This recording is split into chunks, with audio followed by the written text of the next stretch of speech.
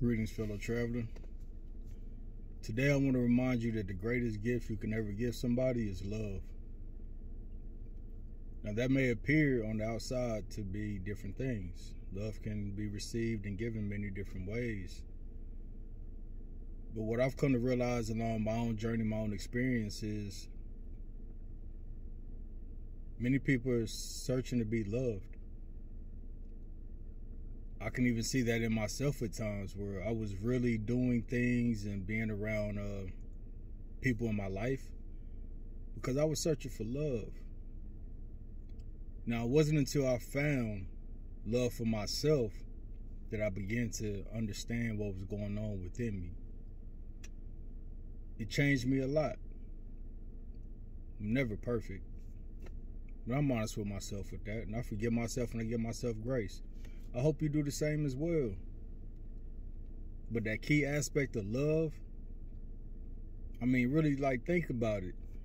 Growing up or even now, you may have people in your life that show you a certain kind of love that's just, it's unforgettable.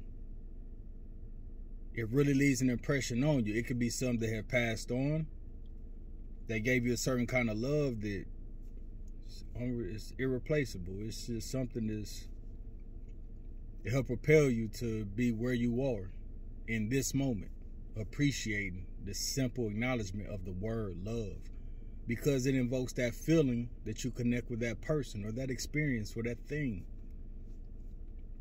Love is a powerful force, and being able to embrace that, own it as being part of you, who you truly are in your essence, it's an amazing feeling.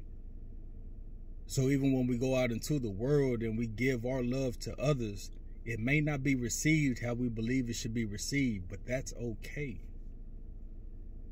Because somewhere along their journey, that person that you show love to, they'll appreciate it in their own way.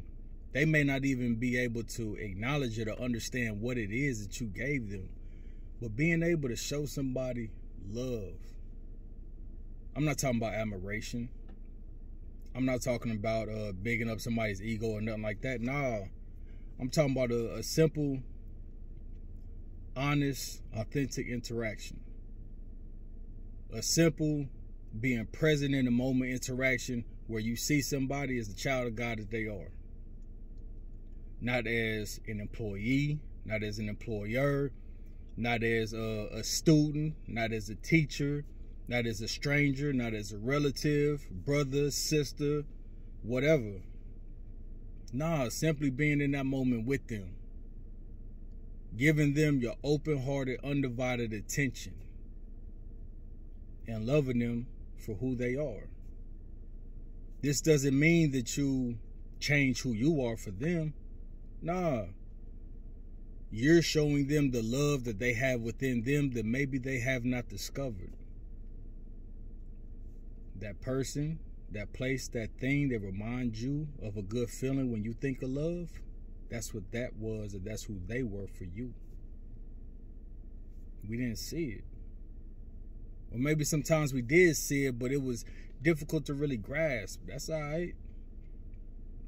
It's the simple understanding that we are loved because we are love. We come from love. No matter what you believe in, no matter what religion, no matter what faith, I don't trip on none of that. That's not my business. I want to remind you that whatever you believe in, you're here because of that.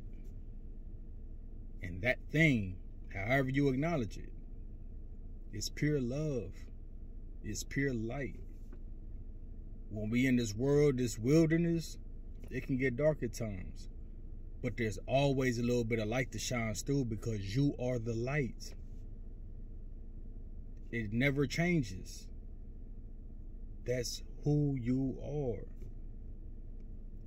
So please give yourself grace. Remind yourself, if nobody else does, that you are love. And give yourself that love. Give yourself that attention. Give yourself that care. Because the more you do it for yourself, the more you set a demonstration for others to do it for themselves. It doesn't mean we're always going to agree. It's absolutely fine. But we we can get to a point where we understand it. We're all searching for the love within, and we all want to hold on to that and expand that as much as possible. And in doing that, you shine your light and allow a spark in others. With that said, be blessed, and please don't forget to smile.